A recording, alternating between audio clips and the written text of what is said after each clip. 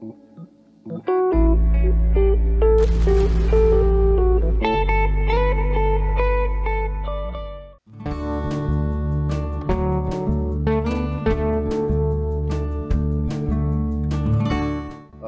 up, fellow engineers? Dr. McKay here. Welcome back to my channel. Today I'm going to be covering every aspect of how to use hinges and the various things you can do with them. But before we get started, if you want to go ahead and like, comment and subscribe, it really does help me out.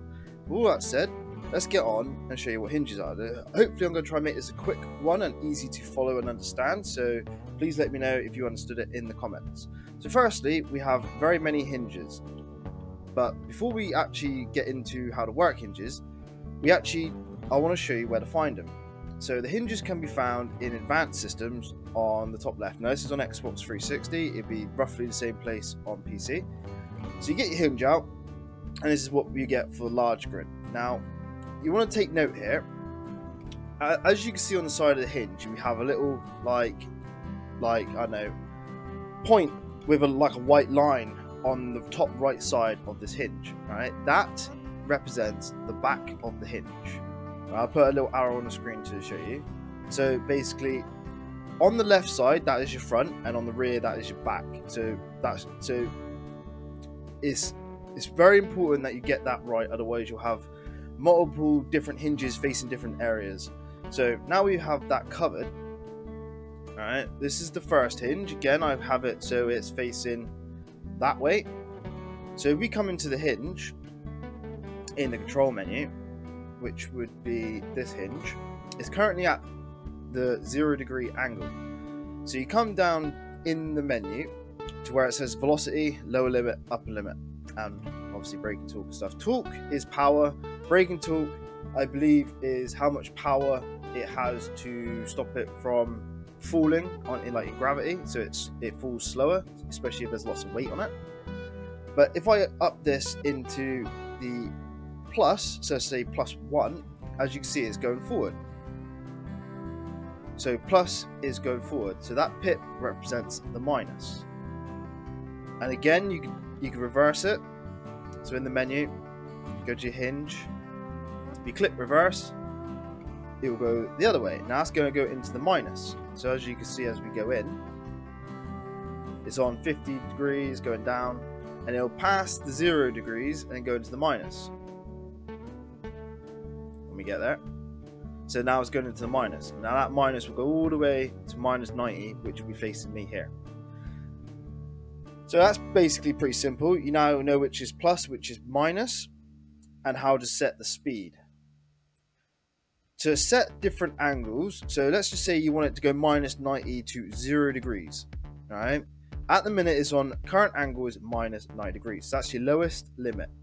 Your upper limit is 90 degrees. So if we put that down to 0, like so, and then click reverse, the hinge will stop in the 0 degree mark, which is facing straight up.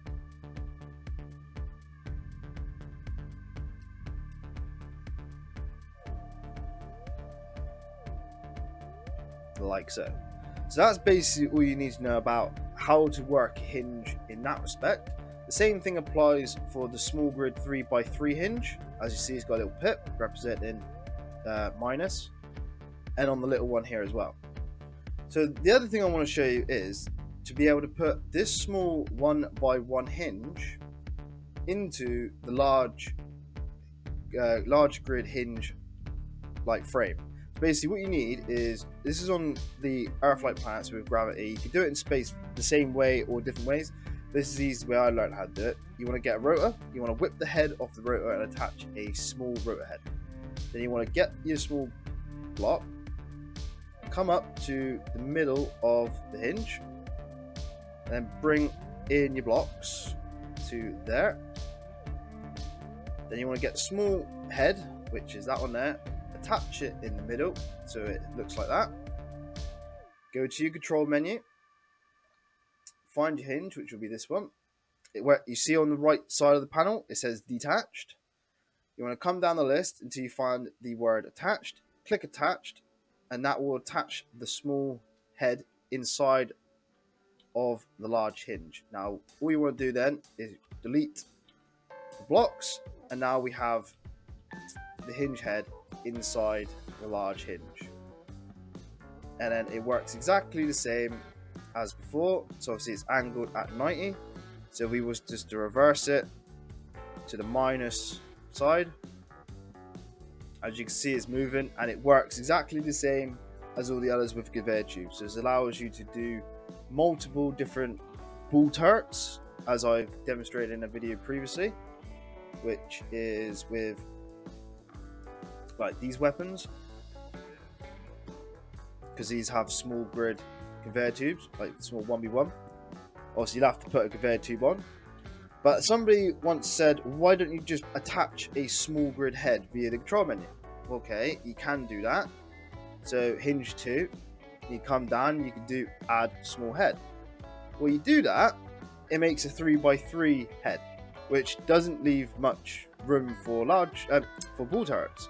Because to make a ball turret, you need to have small 1v1 balls, which the only way you can do that without putting the small 1v1 head in is with this conveyor tube, which has the connection. And you don't really want this honking thing there. So, yeah, but that is another way you can go from large grid to small grid, is by adding a small head.